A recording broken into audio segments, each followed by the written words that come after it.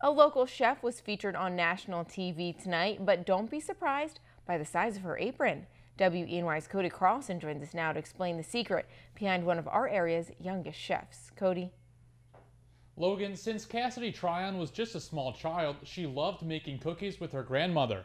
Now at age 13, Cassidy has grown as a chef and a person. In February, Cassidy performed on Food Network's Chopped Jr. The whole experience was just like incredible. You just went in and you met all these like amazing people, amazing chefs, and all the kids were amazing, and all the producers were like great. It was just amazing.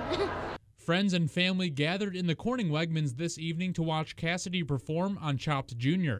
Cassidy could not believe the amount of support she had behind her. I'm amazed that this many people showed up. I mean, I invited a lot of people, but I was like, I don't know how many of them are going to actually show up, and like there's a lot of people, and it makes me feel really good that I have so much support.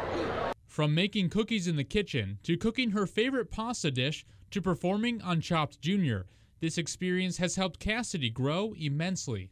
It's put me under time. It's made me work with things that I haven't necessarily worked with before, and it's just been a whole growing experience as a chef for me.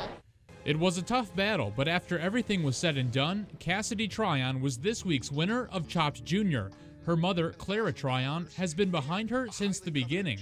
She says her daughter deserves this more than anyone. This is amazing. This is so much fun. I can't stop smiling. Like, it's just an unbelievable journey, and she's worked really hard, and she's just been focused, and it's really neat to watch her make her goal. When Cassidy gets older, she says she wants to own a bed and breakfast and do equine physical therapy. But as for now, she will continue to work on her culinary skills. Cassidy leaves this piece of advice for anyone chasing their goal. I just want to say, don't give up on your dreams, and if you want something, go grab it.